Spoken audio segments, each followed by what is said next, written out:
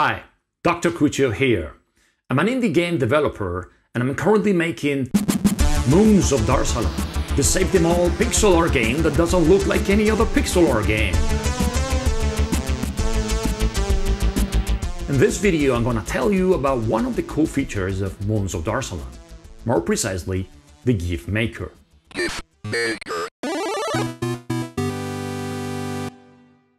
This is not a very common feature in games. I only know one game that has something similar. It's My Friend Pedro by Dead Toast Entertainment and published by Devolver Digital.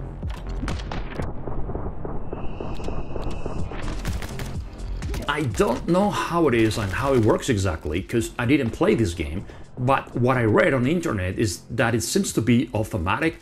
It detects when you are doing cool stuff, which also, as per what I read, it doesn't work as expected all the times. In any case, I always thought that a GIF Maker was a super cool feature. Now, in Moons of Darsalon, there's not automatic detection of cool action prone to be GIFicized. On the contrary, the game is constantly recording video on a cycle loop tape. This is similar to how security cameras work, recording the last 24 hours and the new material replaces the old, so you always have the last 24 hours.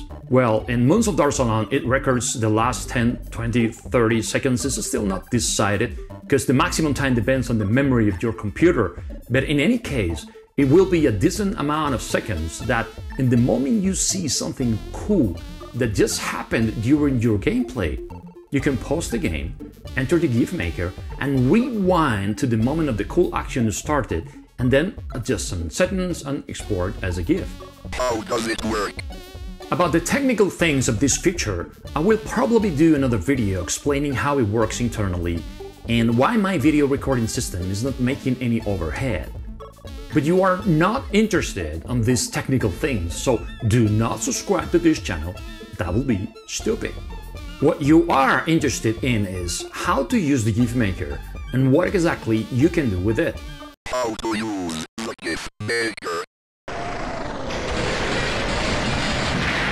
First of all, you need to pause the game, which brings the options menu. Select the GIF Maker, and once here, you'll see the last second of gameplay in a loop.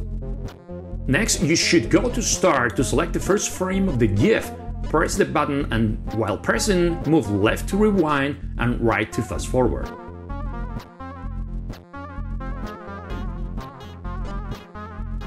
End button is exactly the same, but for the last frame of the GIF.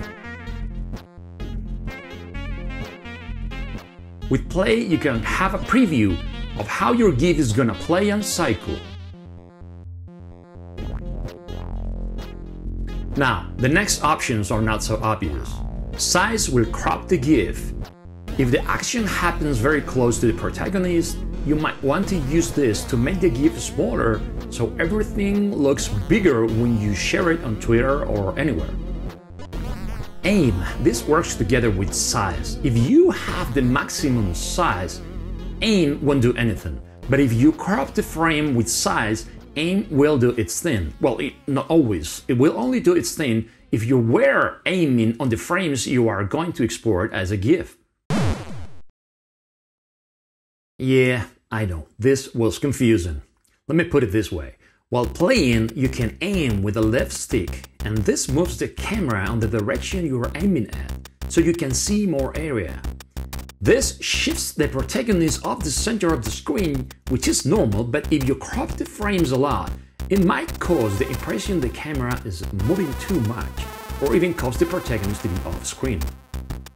In short, setting aim to the minimum will keep the protagonist always in the center, and setting it to higher levels will use the in-game aiming input to shift the camera in the same way it does during gameplay, but you can control how much. Still not clear? Okay, let's do an example. Mind that while I'm controlling the ship, I'm moving the right stick here and there to shift the camera. I rescued this guy and we want to share it, so I pause the game, I get into the GIF Maker, and I go directly to Start to select the first frame.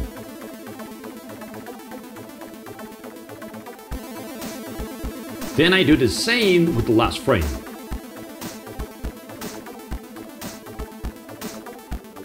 And then I realized that because I cropped the frame a little, half of the ship is off screen. But we can fix it with the aim control. If we set it to the minimum, the ship is still not in the center of the screen, because the game does an extra camera shifting when you are controlling vehicles, but at least we can get the whole ship on screen. Of course, if I set aim to its maximum value, it gets worse. We can even adjust aim while the loop is playing. Note that the camera is shaking a lot, because I was touching the right stick, and all those little movements get maximized when aim is on the higher setting. To have the same amount of camera shifting that we get during gameplay, you have to set it on the middle. But for this specific GIF, it is better to set it on the minimum.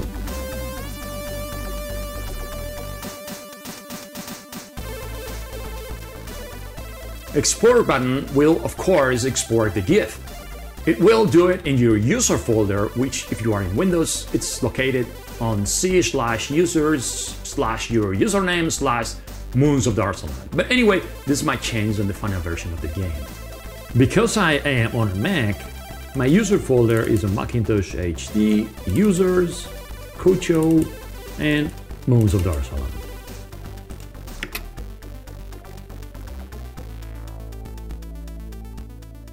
Echo button.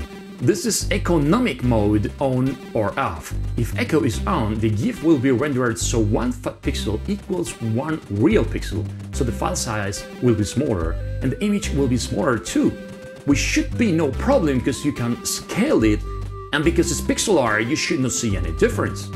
Well, you will feel the parallax movements chunkier because of something I will explain in another video, but that should be all. Remember not to subscribe if you are not interested on the technical aspects. The problem with echo off is that Twitter, for example, blurs the images that are very small, including GIFs, and despite I am a fan of blurring pixel art as part of CRT filtering, the blur that Twitter does on this small GIF is too much. That's why I have made two modes, echo on and off. With echo off, the pixels will be twice the size. Twitter won't add any blur, but then the problem is that the file size will be easy to be bigger than 15 megabytes for GIFs of more than 10 seconds or so. And 15 megabytes is the maximum size Twitter allows for a GIF. That's why I added the approx size indicator, which tries to estimate the size of the file, but it is a little bit of a mess. It doesn't work very well. You have to mind that the size can't be calculated precisely because it's not just about the dimensions and the amount of frames, but also about the pixels themselves included on each frame. GIF is a compressed format, so the size will vary depending on the image. To calculate the exact size of a GIF requires to execute the compression itself, at least as far as I know.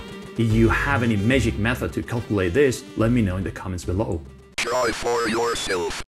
In the moment of recording this video, Moons of Darsalon is not yet released, which is probably okay for you because you are a very patient person, so you won't be totally desperate to try this super cool and ultra innovative feature.